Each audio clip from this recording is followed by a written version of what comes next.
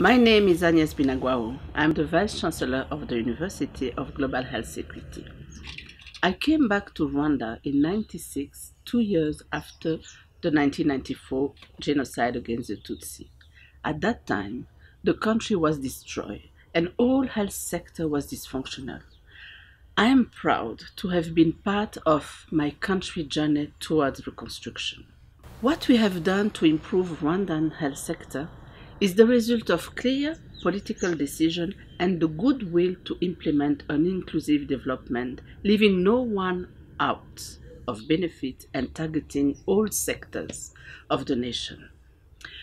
Most importantly, I have personally contributed in reshaping the Rwandan health sector for the better because in all the positions I have handled, I have adopted the principle of implementation science. Yes, we have adopted policies that are evidence-based to ensure that each person will have a better life and better health care, and that no one should be condemned to ill health because of their socioeconomic status.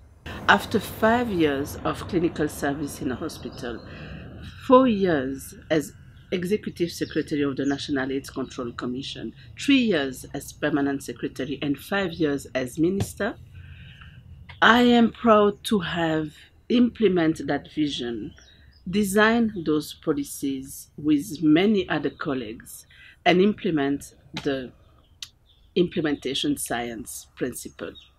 We've broken barriers related to gender, age, geographic access to health, and financial situation. And doing so, we create a platform of health service delivery that leaves no one out, especially the most vulnerable. Now, taking the experience of what I have learned by doing, and also based on the success of partner in health service delivery, as well as other best practice across the world, we train now a new generation of clinicians, health managers, policymakers to tackle underperforming area of health sectors in all type of setting for more efficiencies. In Rwanda, we are able to foster an incredible improvement in health by developing that type of delivery platform that serve Rwandans in a participatory manner, reaching them where they are living, in their home, in their village. We have 3 community health workers in all 15,000 villages. The community health workers need to fulfill some criteria, but they are elected by their peers in their village. And when they are elected, the mission of the Ministry of Health is to educate them. The pair election of community health workers by members of the village create trust. The education the ministry give them create also trust. Because of the innovative approach used in Rwanda, we have achieved better results than in the US in some sensitive programs, such as HIV response. We have our people surviving longer with less drugs, with generics, with less infectious disease specialists, and less lab.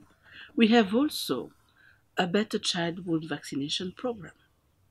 And those successes are anchored in the community health service delivery platform, which will be an ideal complement to the high-tech health services the US already benefits.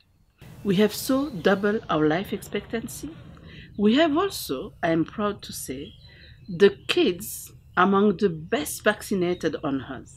93% of our boys and girls are vaccinated for 11 vaccines, and 93% of girls have an additionally vaccine, HPV vaccine.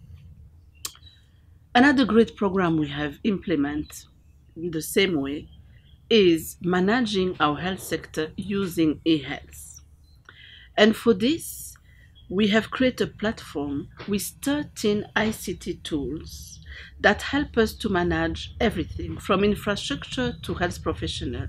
And for example, the supply chain management from the central level in the capital city at the custom where the drugs arrive, up to each community health workers at village level.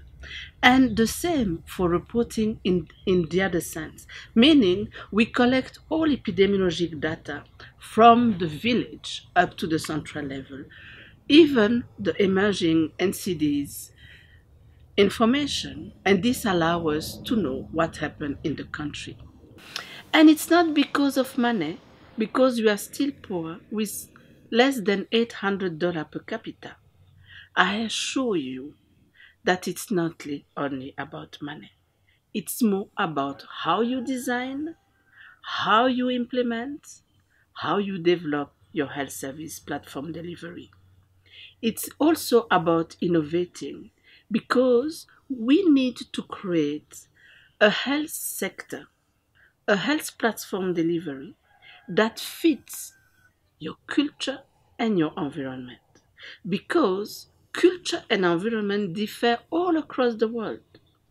However, each and every human being deserves the same excellent outcome, but done with adaptive approach. I can support the US and the Task Force on Global Advantage program by sharing our experience of designing and building a health service platform delivery.